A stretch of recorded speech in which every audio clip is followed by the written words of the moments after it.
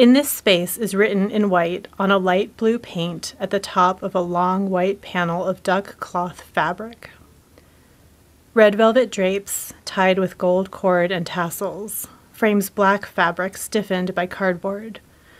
On the black fabric are typed words on white, like the credits in a movie, that read, "Middle School Horror Story presents an abusive production.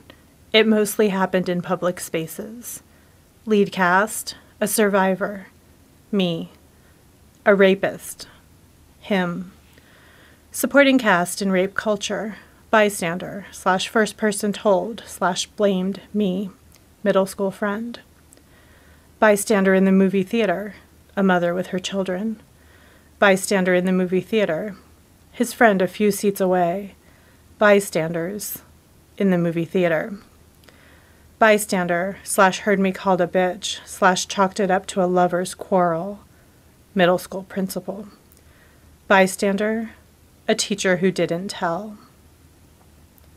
Halfway down the panel, typed words read, "You didn't have the right to contact me to try to bring yourself peace of mind. You don't deserve it. Emailing me was scary for me. You interrupted my space. I had left.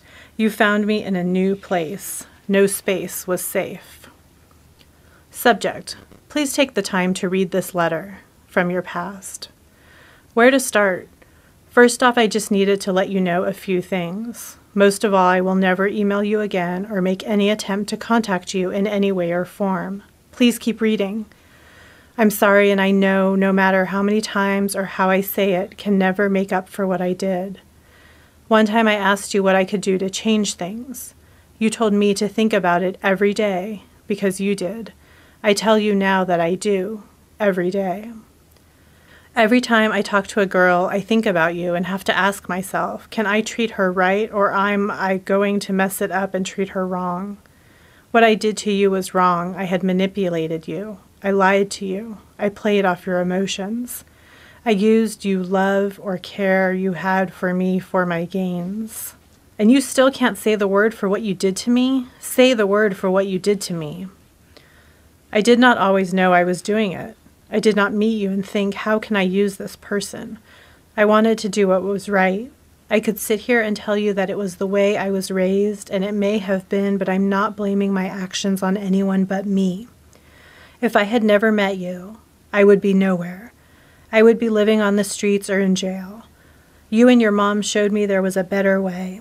You showed people were good, because before you, everyone in my life cared more about themselves than anything else.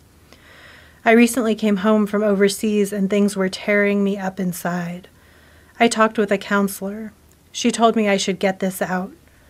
Right now, just thinking of it all brings tears to my eyes and I shake. You know, you may not believe this, but you taught me how to respect a woman. I traveled a great distance, and when I see how other countries or people treat women, I think of you. What you would do or say. How would you handle the situation? I try to emulate it. Nothing I can do can ever make things better. I know this, but I ask again, what can I do? How can I express my feeling to you? You know, I try not to even come home anymore. I will go to another country or city because when I see you, it tears me up again. I know that pain does not compare to yours or the way you feel. I just need to let you know. If you write back doing nothing but yelling at me, I understand and expect it. Pretty sure the words you are looking for are, I'm sorry I raped you, but maybe you didn't and don't know what it is called. I called it a lot of softer words too, molestation, until I was in class one day and I read about rape. It was rape. I left class and cried in the bathroom. Further down the panel, light blue fabric has been stitched on with white thread. The white thread makes loops around the words, typed on white. I've not forgotten, but the memories aren't what they once were. I am a survivor. You don't own my life's story. I do. It's my life, my story, my strength.